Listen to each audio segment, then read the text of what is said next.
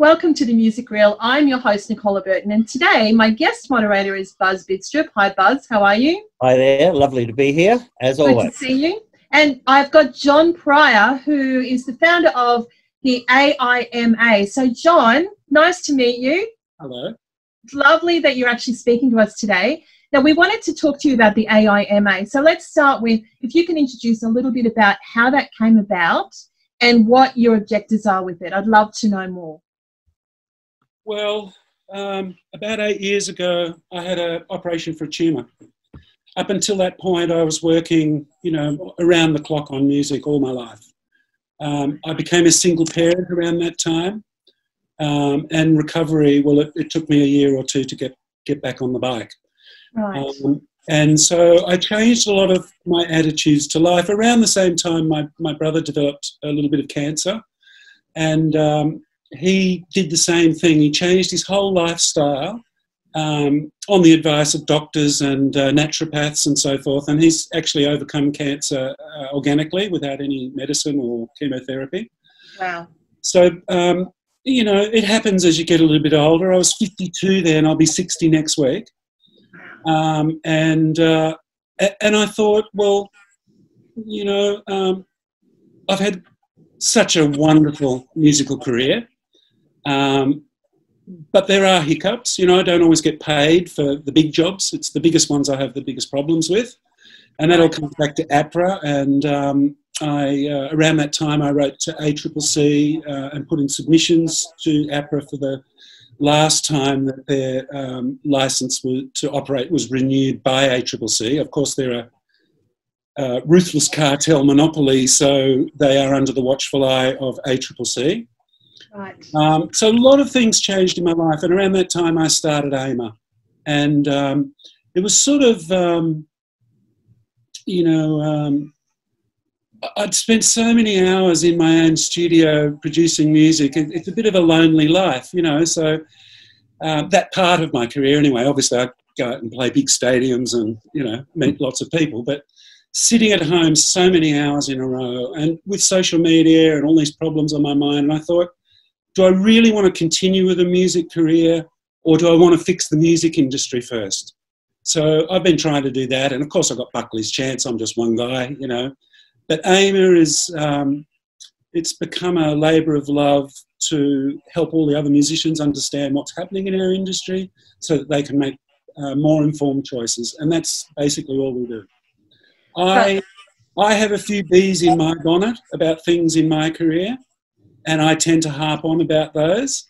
And my fellow admin of the website is a guy called Peter Prize, who is a wonderfully wise and funny man. So all the things I'm not. And the two of us have a lot of fun with AIMA, because I can sort of go on quite seriously about issues to the nth degree, and Peter can come along and make light of it in a really great way that helps people understand and doesn't make me seem like a crazy obsessed person, even though I am. I'm fully Hey, join the club. We're all card carriers of that group. So it's the Australian Independent Musicians Association. So that's what AIMA is. Okay, great. So now, Buzz, I think you've got a question. Yeah, well, it's kind of along that.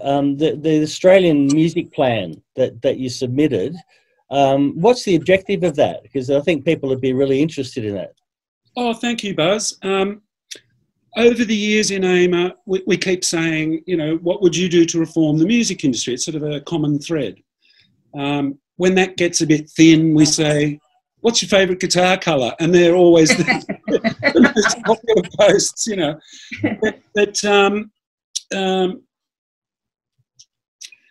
So a lot of people have suggested some really great ideas for the industry. Sean Wayland, who's a friend of mine, is a wonderful jazz piano player and band leader based in New York. He often comes back to Australia to do with grants, and he will, produce a whole bunch of artists at the Conservatoire of Music or something like that. Anyway, he suggested, wouldn't it be great to have to archive all Australian music and to make it all available in one spot? And that's the idea of the national playlist. And then someone else came along. We've been talking with a lady called, who's become a very important part of our group, called Anita Monk, down in Melbourne. And she's a musician and also not only runs her own community radio show, but produces a number of others. And of course, community radio is very popular in Melbourne. So I'm losing my train of thought. What was I trying to answer? Well, it's really about, you know, the plan. Who did you submit it to? I mean, we haven't yet. Okay. I apologise to all of our members that it's just taken a few weeks longer than we thought, because we have a little bit of a committee process. And when one guy's busy, it's just all delayed. We're all just doing it in our spare time. So trying to represent musicians on a professional level, but there's no money, and we're all struggling now because the music industry is so difficult. So anyway, to answer your question, the quickest way is the Australian Music Plan is a series of reforms proposed over the years that I have developed further along with our team. Our team, we have when we started AIMA, we realised we would never have any authority and people would always struggle to take us seriously because it's open to the general public. Yeah. It's not a fee-paying union or anything like that. So basically, while we're building a stronger membership base within the group, there's thousands of people who are probably just music fans who come in for a bit of fun and hang out with some musos, you know. So when we start talking about the real issues in the music industry, they're often not very helpful because they just don't understand what we go through. Yeah. And so, but anyway, we've developed this plan. We've got a wonderful, that's what I was saying, is that we realised that AIMA would always struggle to be taken seriously. So we set up another association in tandem, which is called the Association of Australian Musicians. Right. And that has a committee of 7 people. And those 7 people include Bob Spencer, a wonderful guitar player, played with the Angels and Buzz. I've heard of him. Times, wonderful man, a brilliant guitar player. Sean Wayland, who I mentioned. We have Tim Williams, who's a drummer and a lawyer, and he teaches law at the University of Western New South Wales. He and I develop all the policy from all the input we get from everyone else. I tend to make it a little bit more like a story. Tim is more efficient with the legalities. And so that's the process. The Australian Music Plan is an attempt to revive the whole industry, but not from the top down with the corporates. We're trying to just cut those arseholes. Am I allowed to say arseholes? You can say whatever you need to say, John. I can. And we just want to cut those arseholes out of our part of the industry. We don't want to hurt them. They've got a great business thriving. They control commercial radio. Well, can't we put more effort into helping community radio get up and running? Mm-hmm. And so a number of our reforms, for example, include community radio in an attempt to help make them stronger so that they can help make us stronger. Right. For example, we've proposed the national playlist, which I was talking about earlier, which was Sean's idea. And the idea was, what if community radio used this list of Australian artists? Okay. And they could tick the artists that they like. If they discover, and the other DJs can see that, maybe there might be an agreement that we can come to with community radio whereby a certain percentage of their playlist comes off this national Australian list, so that they're always sure. Because community radio are the biggest supporters of independent music in the country, without a doubt. 48% apparently of the music they play online is Australian music, and I would guess way more than half of that is independent music. Problem for musos is you don't get much royalties from community radio. You might get a cent, you know, for a song, or half a cent, whereas if a song is played on commercial radio, you might get $5 or $6. Big difference in income. And the other thing is commercial radio is all connected through the majors. They all source their material from the same 3 companies. And they're all closely watching each other with national charts and so forth. They have a really great infrastructure. Yeah. Well, we need that. We need the charts, we need the website, we need the touring circuit, we need the playlist, we need to archive the music, we need to And that's one side of it. The other side of it is we've focused in on a number of community music projects whereby we would hire musicians and especially music teachers all over the country and put them into communities. Where do we get the money? Well, we're asking the federal government for seed funding. We've asked, we're going to be asking for $5 million, which is enough for us to employ a team of musicians who have those additional skills that we need, which is our approach with the committee of the Association of Australian Musicians. Yep. One guy's a lawyer, one guy was Australian Marketer of the Year for 2 years. He's currently the International Marketing Director of Deloitte, you know. And we've also got a music industry accountant. So we've got all those sort of skills that we need, and that's the idea of building a bigger team to actually run this Australian music plan.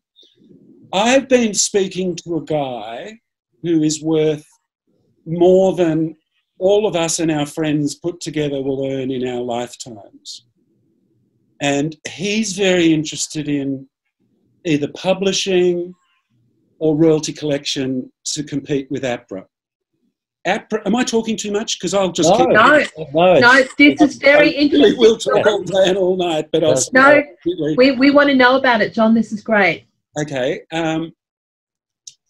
ACCC has just released their latest today, on APRA, which I mentioned before as a cartel monopoly. So APRA has to make sure that it's operating fairly for all the stakeholders, and the stakeholders are obviously the composers. Some of the composers sign with publishers, so they're involved. APRA administration, of course. They have lives too, apparently. And, of course, the licensees. And licensees are the big ones like the Australian Hotels Association, RCA is, CRA is Commercial Radio Australia, the ABC, for example. And I've dealt with a lot of these people being a member of the APRA Dispute Resolution Committee, so I've actually heard all of their problems. I've spent time trying to think of solutions and so forth. The way I see it is we're all in this industry together. I'm a very democratic sort of guy, you know. I love making decisions by myself, but I don't like to have to justify it later, so I like to get everybody else involved. So anyway, ACCC's rulings just come out, and they talk about, you know, competition. They try to keep some sort of sense of competition in what happens with APRA, because basically the international publishers control it in every way. And when you control collecting the money, you also control distributing it. So they change the rules so that most of that money goes through to the major publishers, and therefore it goes overseas. We don't even know if they pay tax on it. They're just using our country to... Have I dropped out? No, you're there. You're all good. You're there, man. You're good. I've lost my picture, but I'll keep talking. Yeah, you keep talking. We can see you. So that's where we're at. We're just finishing the submission to the government. We don't want to say... I mean, it's not our intention to in any way make things more difficult for the majors and APRA and all of that. We're, you know, they've got their business. That's great. But what about the 100,000 independent Australian musicians? That's our concern. Yes. Everything I do in AIMA, personally, and a lot of our membership is starting to understand this, is that we have to sort of talk about things in a way that involves everybody. We talk about some reforms, and all the musos who are, you know, like copyright reform and APRA reform and so forth. And all the musos who just play live gigs go, what does that mean to me? I don't get a benefit out of that. Yeah. And so our Australian music plan is basically based around the community music projects. We want to start community choirs, community orchestras. We want to provide top mentors who have experience in arrangement and production. We pay them so that maybe 10,000 musicians might be employed for an extra day a week in Australia to do this. We get some money from the government. I've been teaching music at Dulwich Hill High School every week. I love that job. The kids are bright. They love music. They run into the room. They're so excited to get going. I've done it in a very informal way. where I ask them what they want to do, and then I fill in the gaps. And we've ended up producing a couple of them, writing and producing some really, really great stuff that everybody loves. The school hall is packed when the band plays there. Buzz. No, I was just going to say that when you mentioned the teaching with kids these days, you know, do you notice that you remember what you were like when you first started playing, right? You know, that need to play. Are they like that? They really are. They really are. Yeah, and they're at the age I really got the bug. I started playing guitar when I was 7, drums when I was 11. Yeah. And by the time I was 12, mate, I was just on fire, you know. 16, I was playing with Stevie Wright. 18, I formed Matt Finish, and my career's just led on from that. Yeah, yeah. But, you know, the thing about kids today, you know, they obviously must be aware. I mean, kids say of 15 or so. Are these younger kids you teach? Most of them are 12 to 15. Yeah, okay. So, you know, they must be aware that the actual the thing about the earning capacity of being a musician, they must know that it's kind of, you know, not like it was in our day, and the small return of it, but people still want to do it. It's just interesting to know what drives people to do it.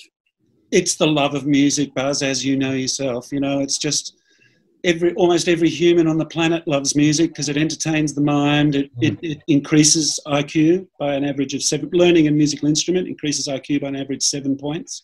Yeah. It increases memory and language skills by an average of 16 points. Music is fundamental to who we are as humans. It involves everything that there is in being human. It involves our eyes, our teeth, our hair, our shirt. It involves our smile, our hate and our anger. Yeah. It's ecology, it's diplomacy, it's politics, it's religion, it's feelings. You may notice, Buzz, I get a bit itchy when everybody talks about music only being about feelings. Yeah. As soon as I say anything, they go, "Oh, don't you feel music?" And it's like, "Oh, come on, guys, you know, it's more than that. It's more than that. It's ambition. It's self-identity."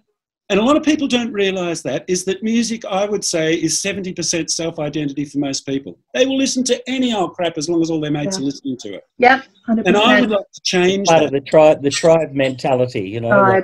I don't want to stop it because it's a wonderful natural human thing, but I just want to change it so it's not the only definition of music. And isn't it interesting, John, how this whole lockdown and, you know, the loss of income has highlighted these gaps in the industry that perhaps guys that are gigging 3, 4, 5 nights a week didn't even think about it before. Now they've had the opportunity to see, you know, when that $250 million package came through, how it really didn't have anything for the ordinary everyday people that actually hold this music industry together. What do you think about that package? Oh, I think it's great for the big end of town. APRA are going to love it, you know, all the publishers and the big promoters especially. All the big touring companies that have staff and PAs and warehouses. And that's really important to keep those guys in business. So I fully support it. And I got to tell you, I'm actually blown out that a Liberal government would have done that. I'm not anti-Liberal or pro-Labor or the other way round. I'm just pro-music, and so I just look at the political parties from the point of view of being a single dad who makes music, you know. So the $250 million, you know, I mean, as, please help me, Buzz, the wonderful singer lady who's an opera singer here in Australia. Oh, Katie Noonan. Oh, she's wonderful. And she was on Q&A. And yes. And she said the 250 or 40 million is actually only 160 once you take off the loans. Absolutely. That's right. Who can possibly borrow money against a pandemic? We don't know when it's going to end. That would be financial suicide. So exactly. I don't really think that that's very helpful. But the 160, well, if that helps a few theatre companies, and I think 50 million is put aside for film and television development, which is great because they're all out of work just like we are at the moment. That's right. But as you said, what's in it for the 100,000 musicians in Australia? And the government will go, well, you know, the record companies, APRA, the publishers, and we sort of go, yeah, they sign like 5 Australian artists a year. I'm talking about 100,000 people. The statistics from a website called Art Facts, which is run by the Australia Council. And the figures are a bit out of date, but they get their figures, just before I talk numbers, they get their figures from government statistics, including the ATO. And then over the years, some of the big companies like Deloitte and Ernst & Young have been commissioned to do surveys to assess our music industry. And I forgot where I was going. What was your thing I was answering? So you were talking about the 100,000 people that will miss out on that package. Well, they're the ones we care about. I don't know where I was going with the other rave. Well, it's interesting. 10 things at once, but I'm allowed to do that as a proposer. And people who are proposers don't necessarily understand that we think like this. So they don't, yeah. And Buzz and I have been talking about this for the last couple of weeks, that the data source for the funding decisions, where is the holistic data source to understand about the people that are falling between the cracks? The people with the small businesses, with the mortgages, with the families that gig every single week, that aren't necessarily doing things with APRA, aren't necessarily used to applying for grants. What happens to them? Well, they're not necessarily Liberal voters, you see. Interesting. And another way of looking at that same little bit of cynicism is that, you know, a lot of people want JobKeeper to continue. I do. And a lot of people are really relying on it. Yeah. And the government has to make the decision of whether to continue it or shut it down, as they suggested in September.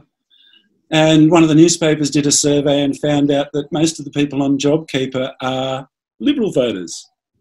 So I feel pretty positive that JobKeeper is going to be great, you know. I feel sceptical that we're ever going to get any of this Australian music plan happening, except it's just a bloody good idea. I was telling you before about teaching at Dulwich Hill, and I'm actually sponsored by the Canterbury Helston Park RSL Club. They sponsor me to teach the kids, and it's a charitable thing. They get to claim it on tax. Yeah. And so part of our plan is to go to Clubs Australia and invite them to sponsor musicians in every, like the 6,600 community, very important word here, not corporate, it's community, community clubs. Like, you can't shut down a club without government permission because it's owned by the community, which is a wonderful thing. A lot of them started out as returned servicemen's clubs, and they were obviously very focused on the welfare of all of the returned servicemen, their families. You know, a lot of them came back from the war shell-shocked, and for many years that was the tradition of the RSL Club, was to bring people together to sort out their problems together. And the clubs, through their charitable club grants program, see, now I get back to the business, $80 million a year they collect. Right. Sorry, yes, $80 million a year is spent on club grants. So, for example, my local club, the Canterbury Helston Park, I think it's about, it's close to $1 million a year that they hand out to local charitable institutions, and they've set up the Cook River Sports Club, which brings in busload after busload of school kids to work with really great sports mentors. And now we want to talk to Clubs Australia about maybe putting a percentage of that money towards artistic projects, because beautiful. In the same way that sports is about health and community attitude and all of this sort of competition, well, music's not about competition, I'll just say that right now. Anyone who says it is, all those competition shows on television, honestly, I've got to stop talking about them. But apart from that, music offers a lot of the same benefits as sport. It keeps you healthy, it keeps you focused, it's team effort, it helps you, work. Well, music is one of the only things which is intergenerational, and it doesn't matter if you're old, young, boy, girl, man, woman, you can all play music. Yeah. It's the one thing. Every kid can sing. Yeah. And they somehow forget how that skill through the self-conscious teenage years, a lot of people. And that's why I really love teaching kids that age. Not only was it the age I was at where I really got the bug, but I'm sort of helping them prolong their you know, that wonderful creative state kids are in. Yes. Yes, When yes, they're not yes. bogged down by practicalities, they can just let their imaginations run. And when kids get to about the age of 10 or 11, that starts to die away for more structured thinking, which is what society wants. And they've neglected music. In fact, I think a lot of schools have stopped doing music because they think it may interfere with the other subjects because it's not such a disciplined area. However, it's been proven that people who learn music do better in every other subject. That's right. It's an amazing electrical reaction between your memory and the front of your brain and the left and right brain and your emotions and your logical thoughts. And it all comes together when you play one note on a guitar, you know, if you just play one simple beat on a drum kit, and all of those things that make us human just come together and explode in this creativity. So these kids, I'm sort of helping them stay young for the rest of their lives in a way. That's the way I think of it anyway, you know. And that's what music should be. Music should be about strengthening community. I'm sick of all these ego people who go, I like heavy metal and everyone else is a jerk, you know. Like, how does that help anyone? You know, for him to be able to identify as different, he has to criticise everybody else. I'm pretty sure Buzz is like me, that we've played all styles of music and I love it all, really, you know. Yeah. Look, there was a great show on ABC last night. It was, I think it was called Backroads, but it was about this town in Yorta country, just up near Shepparton, and it was about I think it was called Gigari, this little town. Anyway, it was basically a dairy community. The drought had just had, you know, the dairy farms were drying out. Everyone was out of work, so they started playing music, and they started in this old hall, and it's now they've had a festival. It's an amazing story. It's a really cool story of just these dairy farmers that started playing music, and then they got a guy that came and helped them do a junk orchestra. So just made instruments, and now they do performances. It's a fantastic story. But that's exactly what I'm talking about, John. It's what music does, and it's not just about the industry, because the industry is really only the financial part of it. All the wonderful things are not you know, monetized. And yet, like most industries, it's run by accountants and lawyers now, and that's taken away the essence of what music is supposed to be. And that's, like, I listen to commercial radio these days, and you know, part of it must be a generational gap. You know, old man yells at cloud, but more than that is commercial radio relies on the major labels to supply them a consistent quality of commercial music, and they need to satisfy their audience, but their audience aren't at the top of the list. The top of the list for commercial radio is the marketing industry. So when BHP wants to advertise, or Holden Cars or whatever, they go to marketing people first. And marketing people coordinate everything else. Well, we would rather that be an association with musicians, and that's the point of the Australian Music Plan, you know. Well, John, I think you've issued quite a big call to action today. It's number one, what is the value of music? And number two, you've given a holistic scope for people who haven't necessarily looked behind the green curtain. You've given them a great perspective of what it actually is like. And I think that your organisation is a great start for people to start looking at, okay, what other ways can this mechanism come together? What other ways can we run this industry? So, wow, we could talk to you for ages. That was great. John, thank you so much for taking the time to talk to us. I'll make sure I put a link in this post to the group and to the page, and I would highly recommend every artist join the group. It is so worthwhile. I've really enjoyed going in there every day and just seeing what all the posts are, because it really helps you to get this different perspective about music. Like you said, it's not about the industry, and as Buzz said, it's about this energy exchange, this sensory experience, this, you're in the community of life. So this has been a good news story today, John. Thank you. Yeah, that's great. Yeah, and Buzz, thank you so much for joining the conversation. And John, once you submit this, we would like to come back to you and talk about what the responses were, what the results were after you made the submission, because I think there's a lot more to know about this music business plan that you've put together. So from all of us around Australia in the independent music scene, thank you for taking the time to actually do that. We really appreciate it. Thank you, and I appreciate your efforts in helping spread the word, and it is always a pleasure to spend some time with Buzz. Oh, there you go. See you guys. Nice to see everyone. Okay. Cheers. Take care.